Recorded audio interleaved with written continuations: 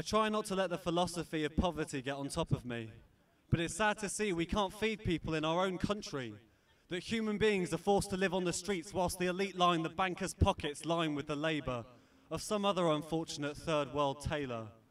A young shoot clutching the bottom roots of the money tree of society, which only provides the rich with air to breathe.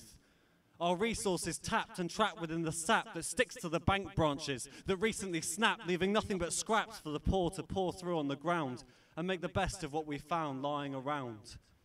Money may make the world go round, but it also brings it crashing down. We're led to believe that if those at the top were to stop winning, the world would stop spinning on its top, and it's not, but we're losing, and it's only the beginning.